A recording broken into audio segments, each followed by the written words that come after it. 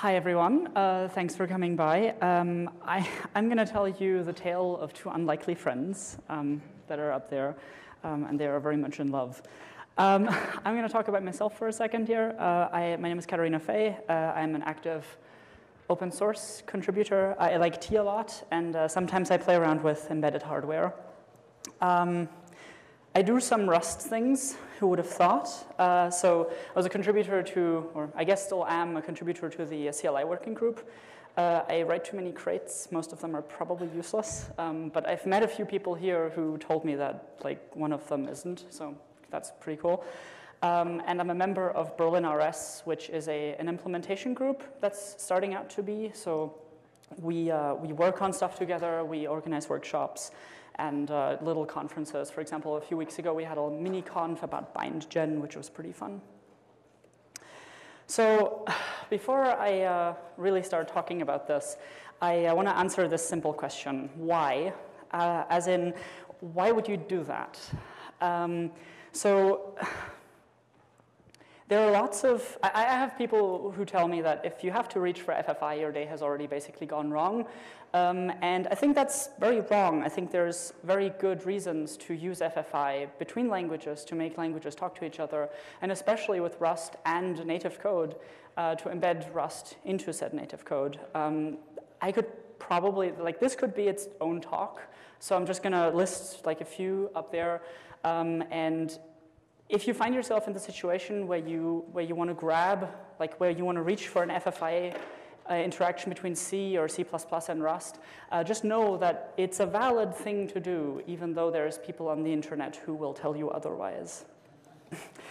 But I realized that that's not really the only meaning of the word why. It's also why give this talk.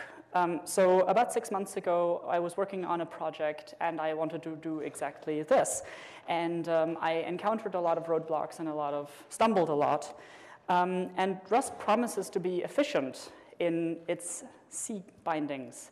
And I mean, I know what the people who wrote the website meant with efficient, but when I have to do a lot of research and there's not a lot of documentation about it, and basically all the knowledge that I get for this is from blog posts, I wouldn't exactly call that workflow efficient. So my hope was to engage people a bit more in documenting things, in experimenting with things, and building tools that are more publicized than what already exists, where everyone basically has to reinvent the wheel. So the second thing I want to get out the way before we really get started is I want to talk about ABIs, because a lot of people don't know this. ABI stands for Application Binary Interface, and it's basically like an API, but for your linker or your compiler. It's not something that humans would ever interact with. It specifies how a function looks in memory. It specifies the way that data is laid out in memory. And depending on the ABI, you can make certain pieces of code talk to each other, whereas if the ABI is wrong, it won't link and it won't compile. In Rust, we use the extern keyword so this is a Rust talk after all, you will sometimes forget. In Rust, we'll use the extern keyword followed by a string to specify the ABI that we're using, for example, extern C. For structures and enums, we need to use the reprc macro to tell the compiler that we want it to look like their C variants.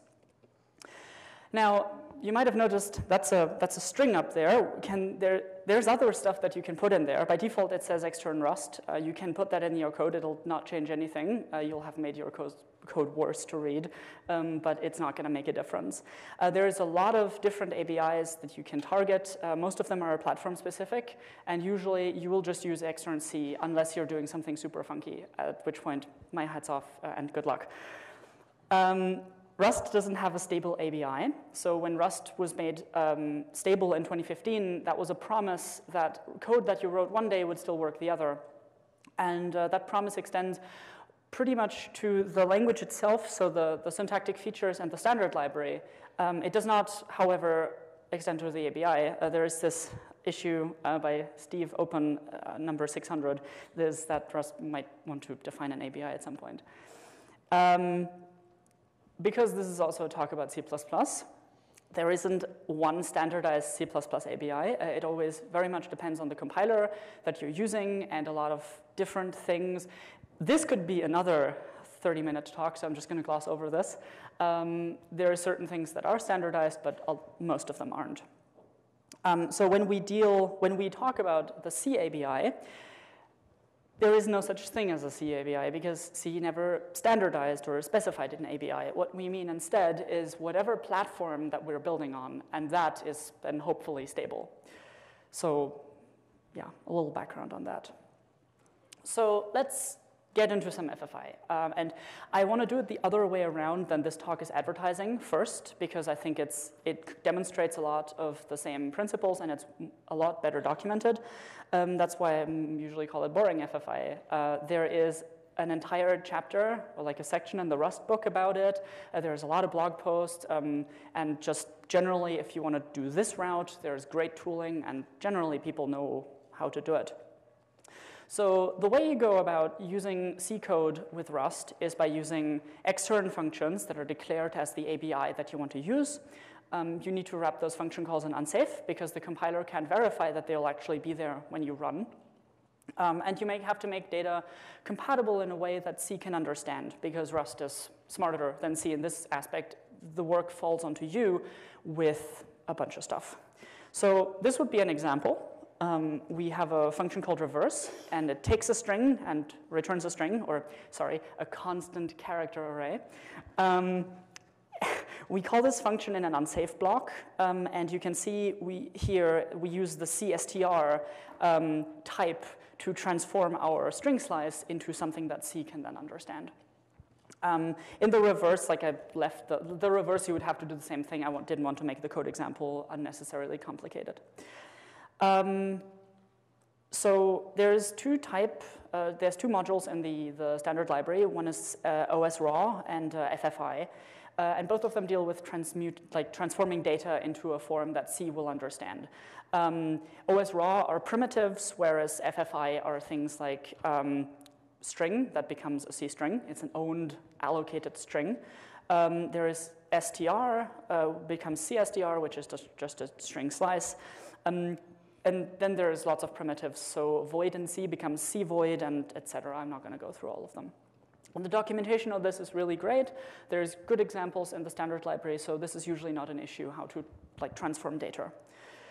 Okay, so let's turn this around, and let's look at what you actually have to do to call some Rust code from C.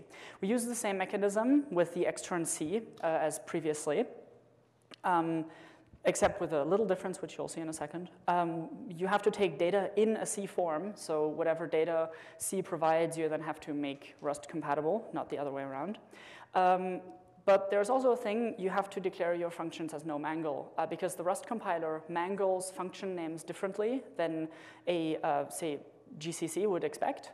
And as such, you need to declare them as no mangle so that the C compiler that then links you in your application can actually find your functions. Usually, if you have function errors, it's probably because you forgot no mangle. It's because I forgot no mangle, at least. So this would be an example. So it's a function called reverse. It takes a string, returns a string. It's no mangle. It's extern C. The implementation isn't really important right now. I wanted to do an example where safely reverse Unicode, and there's a great crate for that, but the example ended up being like half my slide, and I just took it out because it's really not relevant. At this point, you will need a few more fields in your cargo toml. So there's the lib section, which I don't usually use unless I'm doing this sort of stuff. You can give it a different name if you want it to be different from your normal crate name. And you also have to provide a crate type. cdylib will generate a shared object file, whereas staticlib will create a statically compiled library, as the name might suggest. But something to keep in mind at this point is that Cargo does not own your project. So Cargo will build your Rust code, but it's not in charge of your actual application. That falls to whatever build system you're using with C or C++. And I had a wonderful conversation over lunch about how wonderful the situation with C++ build systems are. So whatever you'll use in that regards will have to understand how to link in a library that is generated by cargo. One thing, so in this example here, I'm using CMake. All of this code will be online after the conference so that you can go through it.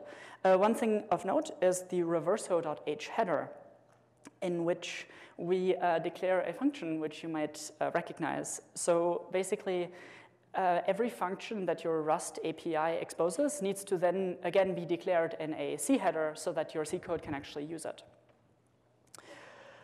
OK, so far so good. Calling this from C is then actually pretty simple. We include the reverso header. We generate, we use a Unicode, a very Unicode greeting. And then we call our Rust code that will reverse this for us. And when we call it, we get that out. Funnily enough, the crate I was using couldn't deal properly with all of the composite emoji. So it reversed them individually, which means computer woman is not the same as computer woman. So that's pretty much it then. Everything works. Like, share, and subscribe. OK, not quite. So I see some problems here. The first one is that I'm notoriously lazy, and I don't want to write headers. And not just because I'm lazy, but because if you have a header in your repo and it's out of date from your library, and then you get weird linking errors and you don't know what's going on, and then you find out that there's a merge conflict from 3 weeks ago because someone pushed a button too quickly on GitHub, and that's why your application doesn't build, that's not really cool. The other thing is, this was a very optimistic function. It returns a string. What could possibly go wrong? So maybe we might want to fix that. And the thing is, Rust makes it very easy to forget about memory management. So how does that happen? And the last point is less of a problem. It's more of a philosophy, I guess. I want to talk about what even makes a pretty API. Because this isn't just about making Rust talk to C. You can make anything talk to anything. This is about efficiently talking to C, which means making it pretty. So let's start with the easiest thing first, tooling. This could be another 30-minute talk. I think you're seeing a pattern here. It's a lot of stuff. So there's this project called C bindgen, which is pretty awesome. It's basically like bindgen, but in reverse. So you point it at a crate, and then it'll generate header files for you. You can either do this in your build.rs in Rust code, or it provides a CLI that you can then invoke in your favorite build system, which you probably have. Yeah, so when it comes to actual build system support, you have to do a lot of work. So usually I find that writing a few bash scripts that hook into some makefile or something is usually the easiest to deal with generating, invoking cargo, building it, then taking the library from the target directory, putting it somewhere that your build system will understand, and then letting the build system do the rest like it would normally do. But this isn't a thing where you can just go somewhere and look it up. It's figure it out yourself, which isn't very nice. So let's talk a little bit about memory management, the thing that Rust doesn't really need you to handle. So by default, when you create an object in Rust, it creates it on the stack, which is really convenient, I guess, if you don't need it to be on the heap. And in most situations, this is fine. There are situations where you might want it to be on the heap, and then you make that explicit. And especially when we talk to some other piece of code where we have no idea what it's doing to the stack, it's not a great idea to use the stack as permanent data storage. So put your troubles in a box. The box is a heap-allocated pointer in the standard library. And whatever thing you put inside of it will then be on the heap. And this code up there, the extern C, the box thing, what that does is return a pointer to whatever you put into memory. And the thing is, we declared our struct as repr_c, which means that C will be able to follow that pointer and then do something with it. The other thing is that boxes retain type information where they store the data, which means that you can also get the data back. So you can, if you have some piece of code, say PTR, and I just realized that code example is wrong. It should be PTR that you dereference, not CTX. So, whoops. You get a C void, which can be literally anything, and then in an unsafe block, you essentially cast that to be a mutable reference to my thing, because you can follow the pointer to wherever the thing is in memory, and then you can use that. And then you can, in your Rust code that follows, safely access all of your stuff without having to worry about something going wrong. This is what this looks like from the C side. So basically, yes, the make thing function just returns a pointer. The my thing pointer is then on the stack, and we can deal with this. Something to remember, though, is that you can't make your application memory safe. So the Rust's guarantee ends at when you return back into C code, which means that you should not make any assumptions about persistence of data. It might be gone, something might write over it, or it might just die before you can do anything with it. So always be prepared when you build these APIs for them to have a certain amount of hardening against C code doing something stupid. Even if it's like unintentional or a bug, it's something that you have to deal with. Speaking of things exploding in your face, let's talk about errors. So errors and generally reporting if and when things go wrong in C are a little weird. So in Rust, we have these amazing types, result and option, that let you return something from a function, and it contains some type information or some state information about what state it is in. The result realistically communicates the state if it's OK or an error, and the option just communicates if it's existent. And that is super convenient because you can just return something from a function, and I don't have to explain this to you. You probably know this. Well, this is something that you can do in C, but before I go there, I want to talk about something, because this talk is called C and C++, and I've really only talked about C so far. We have to split this up in errors in C and errors in C++. Because errors in C are something that we can deal with. We have a binding to C code, and we can deal with interacting with C code. Errors in C++ are either exceptions or some class that uses a template to essentially be the same thing as a result, just in C++. And that's not something that we can really easily interact with. And even if you could, it would be very dependent on your compiler version. And it's not something that you ever want to touch. So whenever we talk about errors and whenever we talk about building pretty APIs, you have to keep in mind that you build a layer to C, from Rust to C, and then your C++ code, if you have it, will have to use that C code just the same way, externally, as your Rust code would. So you basically have two parts that sort of communicate via a common ground that they both don't really like, but they just put up with it. So this is something that we can do. We can emulate a result in C. So this is a Rust struct, obviously, and what we can do is we have some struct over a generic T. We have a box in there so that C doesn't have to understand how big this is, because in the end, for us, it's just a void pointer, and we can mark that field as ignore me or hide it or something. As long as the structure knows that there's a pointer in there that points to something, it doesn't have to care. So this way, you can deal with returning Rust objects that you might want to give to other Rust functions that C doesn't have to deal with, while also returning an error code that when it's convenient. And this is what this would be used then. So we call some function, this is C code, we call some function called myFunction, and the return value is this wonderful result type. And after the function was called, we can just call code. And if that doesn't trigger and we don't have to deal with an error, it's a valid thing. There's another pattern in a lot of C libraries, and I've been trying to look at how it evolved over time. It seems to have like a lot of older libraries use this, but a lot of newer ones as well, so it's not really sure, like I'm not super sure about the trend, that use double pointers. And so as a little bit of a refresher, I guess, because Rust developers usually don't deal with pointers directly because we don't have to, the idea behind this is that you provide the pointer to a pointer to something, and then by dereferencing one of them, you gain access to the other.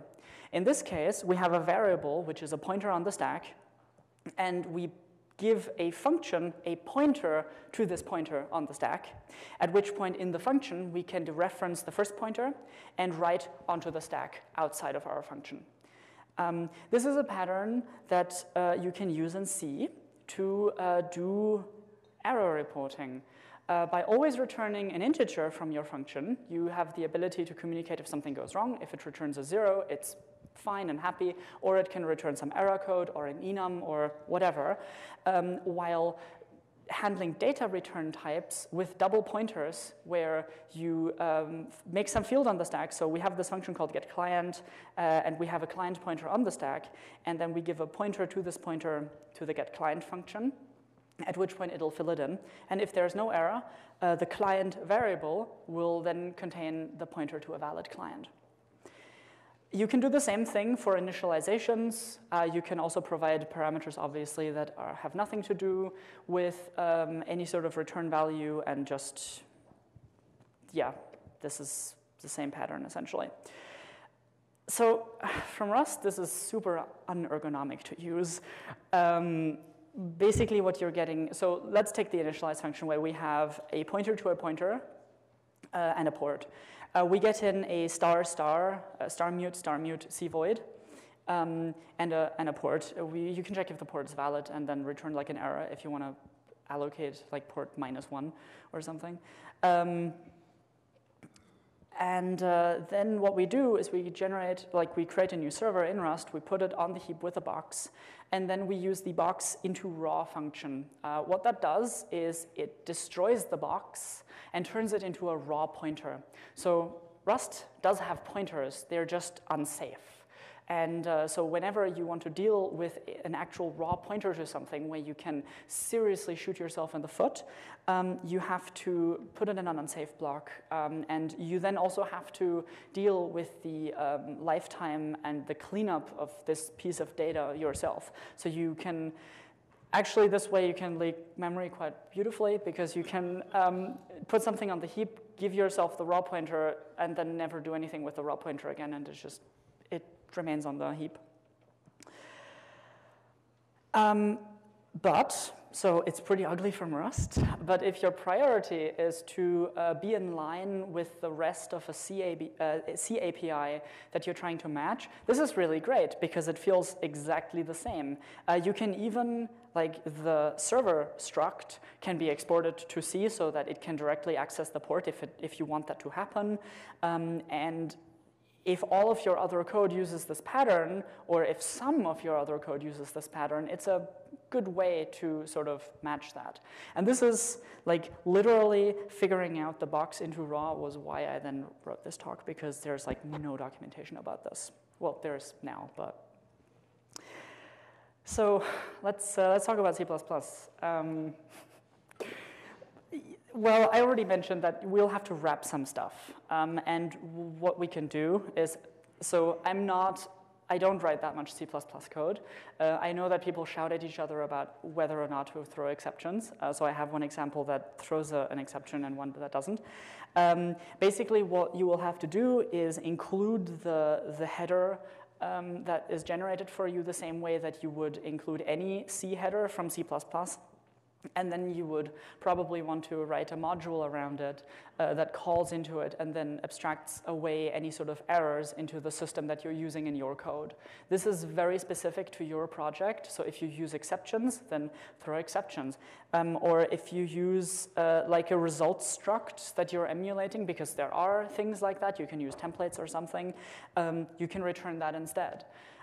So at this point, it's very much down to you and your project what you need. The important thing is that with the patterns that I showed you and see, at least you have a good basis for communicating errors in the first place. Because the worst thing you want to do is in your C++ code just throw an whoopsie exception that tells you that something went wrong and you have no idea how to debug it. Okay, so I have 5 minutes left, and I hope that until this point I've shown you some useful information and maybe shown you where maybe the ecosystem needs more work. For the last 5 minutes, I want to answer this question, which has been haunting me for the last 6 months or so. So I think if this isn't your reaction, by the way, then I'm deeply worried about you. And well, the answer is yes, you can. So let's look at what exceptions actually are. Maybe you've never worked in a language that has exceptions like C or Rust, or you've never looked under the hood deeply enough. This is based on the C++ LLVM documentation, which is really great. So if you're curious about that, definitely read that. It's really well written. So there's usually 3 keywords involved, sometimes 4, but like we only care about 3 right now. Try, throw, and catch. What a try does is create a sort of landing pad that you can jump into later, and I'll go into the details in a bit. Then when you call throw at some point in your code, what you do is you start walking up the stack the same way or similar to how you would unwind your stack. You go up until you find the landing pad and you jump into it.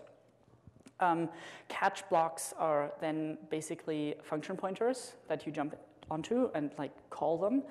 The thing there is that there is a bit more logic to handle, which again, I'll deal with it in a second.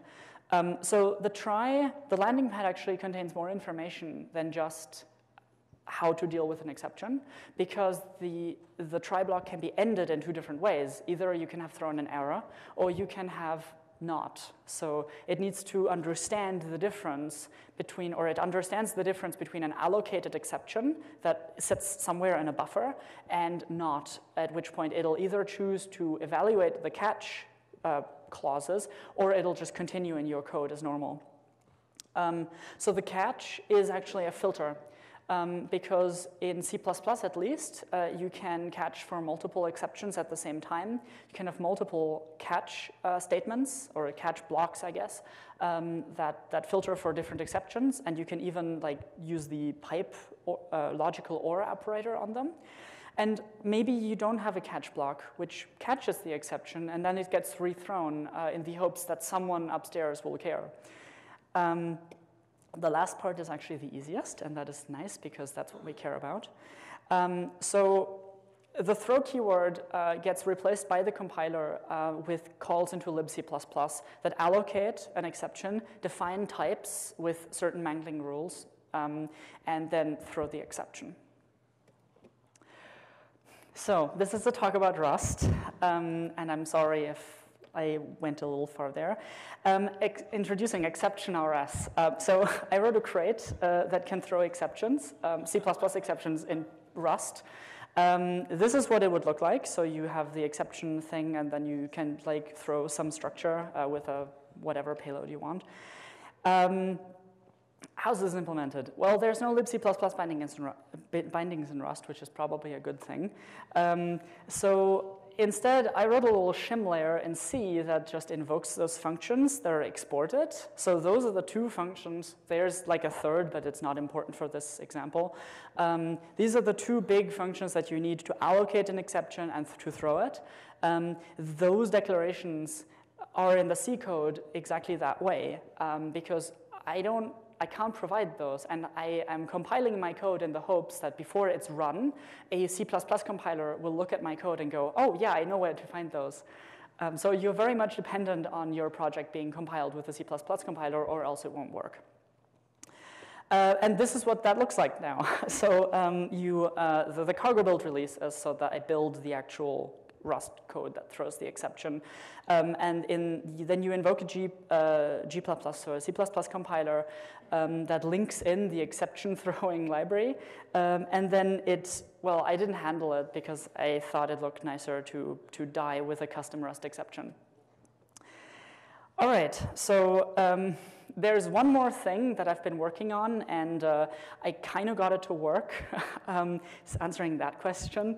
And